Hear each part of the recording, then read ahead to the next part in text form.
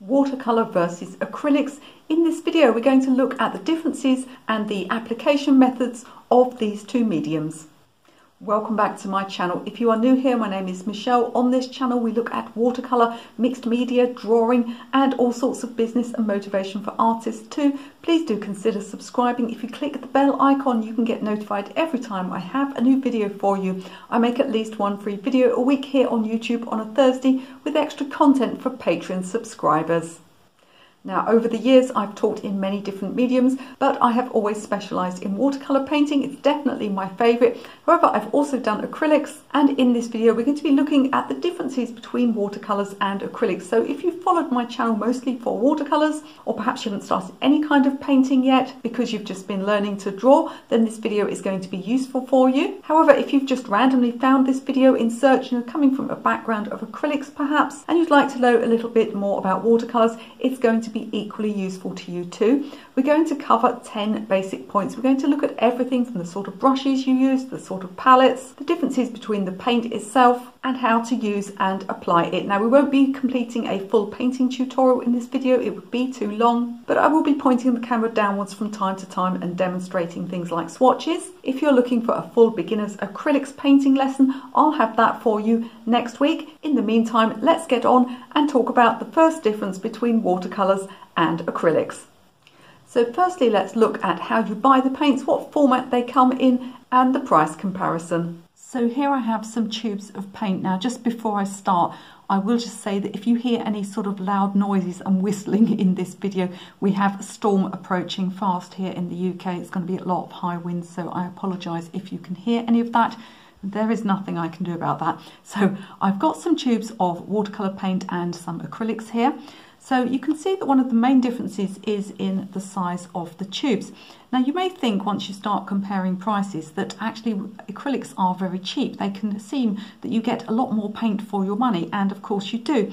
However, watercolours have a lot more pigment ratio to binder, which is why sometimes a watercolour like this can last for many months, particularly if it's a staining colour, whereas you'll get through acrylic paint much faster. Just like watercolours, you have exactly the same things going on where you have very cheap paints, and some of these old acrylics up here are very cheap, and then you have the students' ranges and then you have the artist ranges. So these two here that I'm holding are artist range, and these colours were sent to me by Jackman. So just a bit of a disclaimer, I did not pay for these paints here. The video is not sponsored by them, but I did get these paints for free, and if you'd like a discount off any Jackman's paints, they ship worldwide, I'll leave a discount code for you in the description of this video. That is an affiliate code, so I do get a small amount if you purchase any of those paints, but you don't pay any extra yourself. So that's the first thing we're looking at, is the size of the tubes. Also the actual format that you get the paints in. So watercolours will come in little blocks, acrylics never come in blocks, and we'll discuss why that is later. Perhaps you already know. And you also get acrylics in tubs and tubes. So these are just some old ones that I pulled out. I've had these for many years. In fact, these were just craft paints, and I was really just using these for things like wall murals. But you do get artist paints in tubs and bottles like this as well. It is something just to be aware of if you go to an art shop, particularly if it's one of those broader shops that sells all sorts of different things, and you get stuff in bottles like this. They may not be the highest quality, they may just be craft quality, but that's not to say that artist paints never ever come in those large bottles, because many of the artist ranges do sell larger bottles for professional artists because they get through them much more quickly. Another thing you'll notice is how much bigger my tub of white is, and this is something you want to bear in mind when you're buying yourself a set of acrylic paint. You want to get a very large white. You're going to get through more white paint than anything else. I'll explain more about that later in the video. So one of the main differences between watercolour and acrylics relates to the surfaces that you can apply each medium to. So let's look at that next. So what can you paint watercolour and acrylics on? So I've got a piece of watercolour paper here. Now I can paint my watercolours on this. In fact, watercolour paper is pretty much the only surface you want to be painting watercolours on. Now, of course, somebody's going to come into the comments and say, well, you know, you've got this product here. If you apply it to canvas, you can put watercolour on canvas.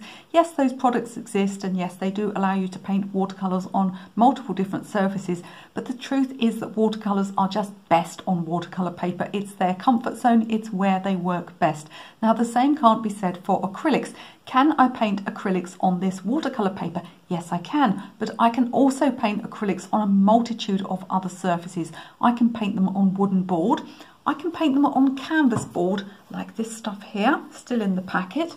Perhaps we'll open that next week. I can also paint on box canvas like this. I'm trying to get so you can see the edge of it there. Let's hold it up like this. There you are. I can paint on canvas. You can pretty much put acrylics on any surface at all, and they're especially good for things like wall murals. Now, perhaps you're asking me, can I paint watercolors and acrylics on the same surface? Well, yes, you can, but you have to do it in a certain order. So if you're working on paper, you absolutely can paint watercolors and then paint acrylics on top once your watercolors are dry. I wouldn't do it the other way around. In fact, I experimented it with myself years ago, because I've always got to find out if these things work.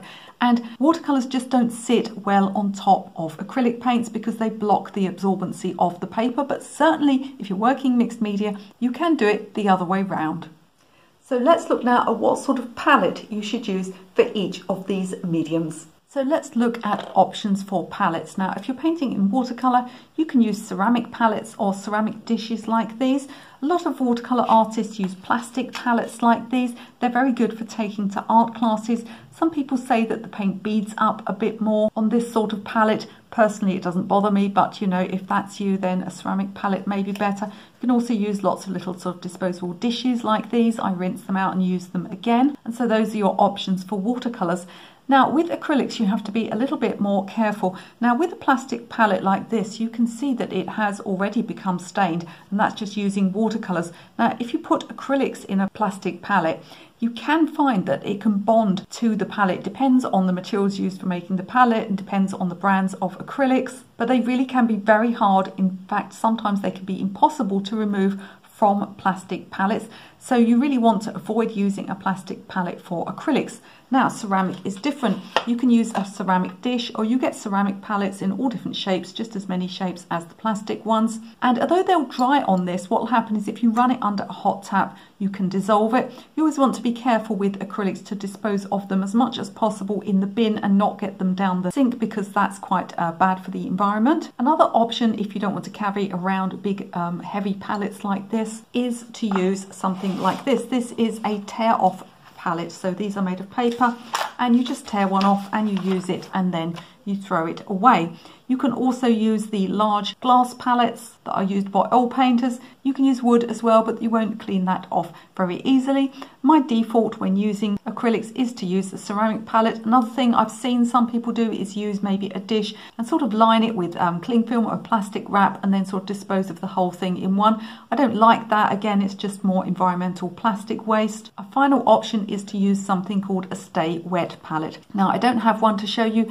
You can buy ready-made ones, or you can indeed make your own with the aid of something like a lidded sandwich box. There's lots of tutorials online showing you how to make those. If you want me to put one of those up, I'll do that for you as well. And the idea of a stay wet palette is that you can close the lid and your acrylics stay wet for some time, and it also helps them to stay wet whilst they're working. Acrylic paint dries very quickly, but we'll talk more about that in a minute.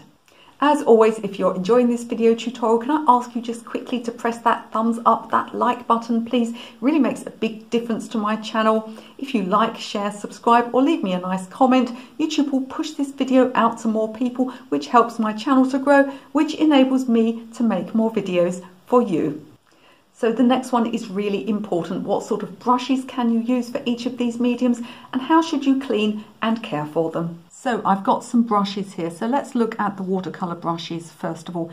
Typically they have a short handle. I mean, they all, across acrylics and watercolor, they come in lots of different brush shapes. I'm going to go through some of those in a future video, but here we're just looking at the type of brush, and they tend to have a fairly soft, silky feeling bristle to them. These ones are synthetic. I don't use animal hair. Traditionally, they've also been made of things like sable and squirrel hair. Now, your acrylic paint brushes will have a slightly longer handle generally. Not as long as oil painting brushes. The reason these have a longer handle than your watercolor brushes is because they tend to be used on canvas, and it tends to be a little bit easier to end up leaning on your canvas if the whole thing is wet at once. And so that's why these brushes tend to have a little bit of a longer handle, so you can get some distance between yourself and the surface that you're working on. You'll notice as well that the bristles tend to be lighter, sort of creamy white colour. This isn't a given, but this is often the case that the bristles are lighter.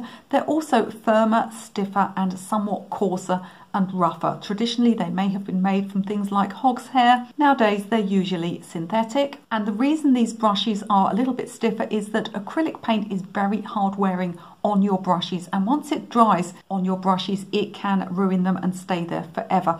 So there's a little bit of a difference in the painting practice and the way that you use the brushes. Now, can you use watercolor brushes for acrylic painting and vice versa? Absolutely you can. However, I wouldn't advise you to use your best watercolor brushes for acrylic painting. As I said, it can be hard to remove all of the acrylic paint, and you can just find that your brush doesn't last as long and that lovely fine point disappears off it quite quickly. But if you've got some older watercolor brushes, yes, you can use them. Stiff acrylic brushes like these are great for scrubbing out techniques in watercolor. So there's no exact rule about the type of brush you use, but generally for acrylic painting you'd use something like these. Now, when I was teaching real life classes, I used to get my students in an absolute paranoia of me seeing them leaving their brushes standing up in a water jar, because there's nothing that will bend and age your brushes faster than leaving them bent up in a water jar. And I used to get very, very picky about my students taking their brushes out and laying them on the table. However, I used to relent a bit with acrylic brushes. Now, although no brushes will do well standing in water for a length of time, apart from anything else, it can loosen the glue around the handles, it can bend the bristles. However, with acrylic painting, you have to keep that brush wet. So you either have to rinse it after use and place it on the table, or you can leave it standing in the water jar for short lengths of time, because you need to keep it wet. Don't allow your acrylic paint to dry on the brush. So both watercolours and acrylics are water soluble during use. However, once they dry, there's a big difference between them. There's also a difference between the amount of water that you should mix in each media. So now we're going to look at water solubility, re-wetting, and how much water to use. So I've got a sample here with some acrylic paint here, that's the brighter red, and some watercolour paint here, that's the crimson. Now, don't take any significance from the difference in colours, because they are just literally different colours, but I'm going to add some water to them. Now, this paint has been applied and allowed to dry. So let's put some water across the top of our dry acrylic paint. And look at that, it is going nowhere. It has now become a type of plastic. It's completely dry, the pigment is fixed, and it's not going to move. Now, here is my dried watercolor paint. So here we see the difference. So although the acrylics are water soluble in use, as soon as they dry, they are no longer water soluble. So what does this mean for your actual painting practice? So let's get some acrylic paint here. I'm going to continue using my watercolour brush just because it's an old one and I've got it on hand here. So what we can do is we can apply our paint without any water at all. So we can pick it up like this and apply it quite thickly. We can also water the paint down, and we can spread like this. And if we continue to add water, we can get somewhat of a watercolor effect. Now, acrylic paint can be used to mimic oil paints. It can also be used to mimic watercolors, but it won't do watercolors as well as watercolors, and it won't do oils as well as oil paints. So acrylic is best used on its own terms. Next, we're going to look at opacity and transparency, and how you adjust the transparency and the opacity of each medium. Now, what about adding this much water to it? Is this a good idea? Well, frankly, it's not too much of a good idea. So although you can add water to get it to move more easily, you shouldn't be adding too much water to your acrylics. And the reason is that this can affect the stability of the paint and the way that it adheres to the surface. Now, there is a sort of a disclaimer there, which is that if you are working acrylics on watercolor paper, you can add a bit more water, because the absorbency of the paper will help the acrylic paint to stay stable and to stick to the surface. But if you're working on board or canvas or something that's been prepared and isn't absorbent, then you don't want to be adding too much water to your acrylic paint. So what do you do if you want your acrylic paint to be really transparent? Well, luckily there's a product for that. There are lots of mediums that you can get with acrylics, but this one here is some acrylic gloss medium. So what this does is it's going to allow your acrylic to become transparent without compromising the binder that you have in acrylic paint. So we can pick up some of this gloss medium. It looks white, but once you've got it mixed, it's fairly transparent, and we can mix it with our acrylic paint like this, and it will then become more transparent. You'll be able to glaze it over the top of other colours. It's quite shiny as well, and although it's hard to show on camera, it looks much better than just diluting with water, which can make the acrylic paint look somewhat grainy. So your acrylic gloss medium is one of many mediums, and it's probably the most popular one. You get others just like you do with watercolour, like iridescent mediums, but the acrylic gloss medium is one that I think is really, really useful and quite invaluable when painting with acrylic paints. It's going to allow you to do glazing techniques and to adjust underneath layers just like you would with watercolour. And one last thing to add here is that watercolour is considered a transparent medium and acrylics are considered an opaque medium. Does that mean that every acrylic paint that you buy will be fully opaque? No, it doesn't. And does that mean that every watercolour paint that you buy will be fully transparent? No, it doesn't. You get semi-opaques in watercolour painting, and you also get some acrylics and some brands of acrylics that are a bit more transparent than others. There are very few things in life, unless you're looking at a house brick, that are fully opaque. And at the end of the day, many of these paints are still using natural pigments, and that's going to affect how transparent and how opaque they are in reality. So as I said, I'll have a full acrylics painting tutorial for you next week on this channel, so don't forget to subscribe and click that bell so you don't miss that one. But in the meantime, let's just have a discussion about how you might start each painting, because it's quite different the way you start watercolours, the way you start acrylics, and how you progress through the painting. So let's talk about the painting process. So I've got a photograph of a flower here. Now, if I were about to start painting this in watercolour, I would be thinking about working strictly light to dark, and I would probably consider taking some masking fluid and blocking out any light areas, any little white details, and certainly the details on this stamen. So I'd be blocking out my whites, reserving my whites, or even just noting them on the drawing so that I could paint round them, as I wouldn't traditionally be using white paint. But in acrylics, I would take a different approach. Now, there are very few mediums where it looks good to have the support, which is the paper or the canvas, on show at the end. So if you have gaps of canvas and things showing through paintings, I mean, there are exceptions and some people make it work, but generally speaking, it doesn't look that great. Now, the only two mediums that I've found that consistently for everybody looks good if you can see the support would be watercolours, where you have the white of the paper on show, and would be something like traditional lino cut printmaking, where again you use the white of the paper for your lightest values. But with oils and acrylics, it's often a good idea to block out everything to start with some kind of base colour. Now, you have to be careful and think about how you're going to get your drawing to show through. Some people block out their whole canvas for acrylics first and then draw on top, either with a pencil, charcoal, or even just a fine paintbrush and a little bit of watered down paint. Now, what colour would you use to block out the whole canvas with? That's really dependent on the effect you want. Now, you could go for something that's completely crazy, because not much of that original colour will probably be on show at the end.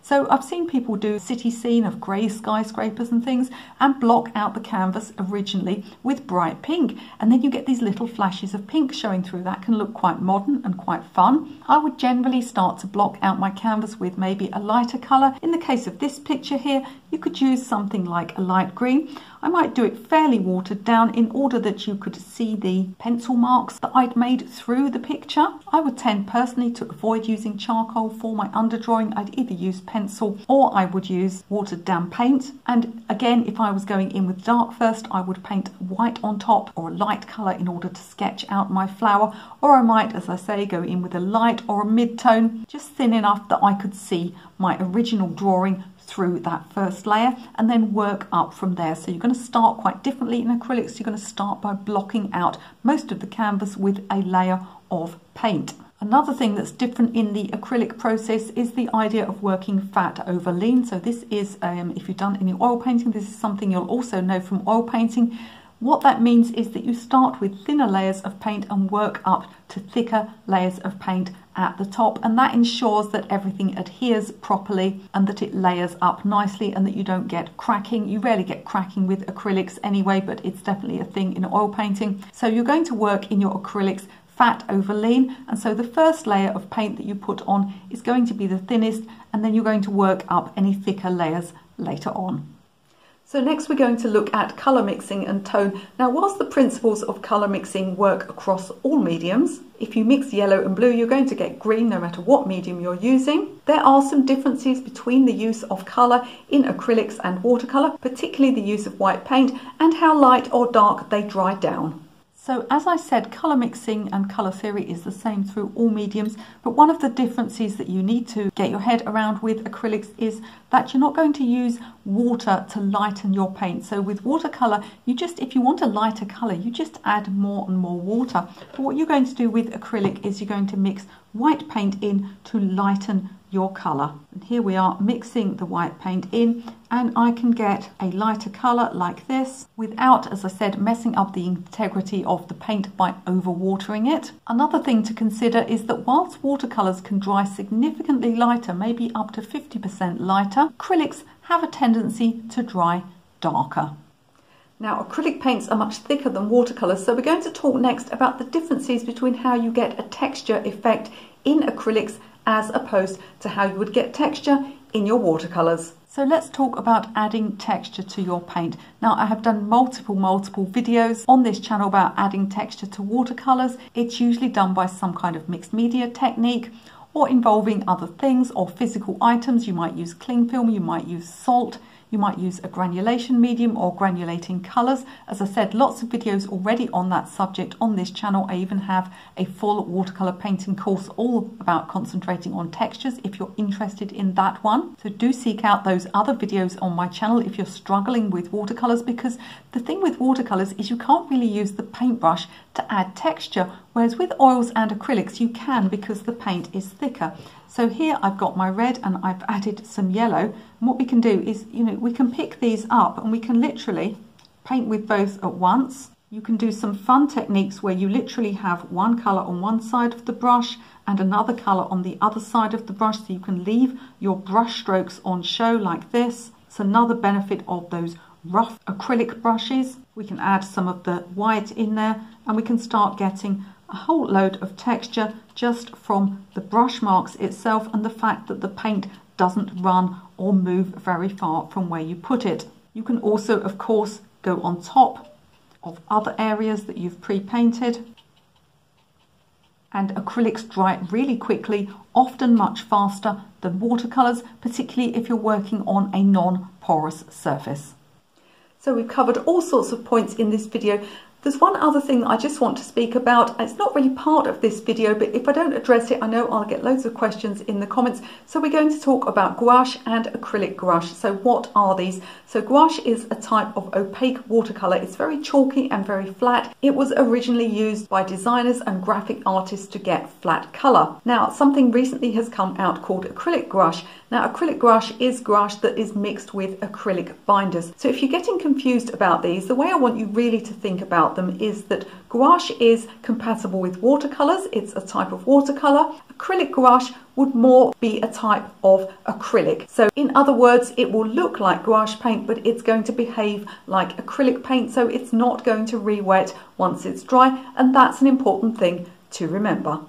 Now, although I've been teaching acrylics in real life classes for years, I haven't taught them before on my channel. So do let me know in the comments how interested you are in learning acrylic painting. If there are any other types of acrylic tutorials you would like to see, or perhaps you've done lots of acrylic painting already, I'd be really interested to hear your comments on that before you leave this video. Don't forget to pop into the video description. I have so many free things there for you. I have some free downloadable PDFs. I even have a free course that you can take. You can also find out all about my online paid courses and my Patreon membership. If you've enjoyed this tutorial but you find you're really struggling with your drawing, and drawing is really necessary for getting a good result in painting, I'm going to link to one of my most popular drawing videos. You can watch that one right now.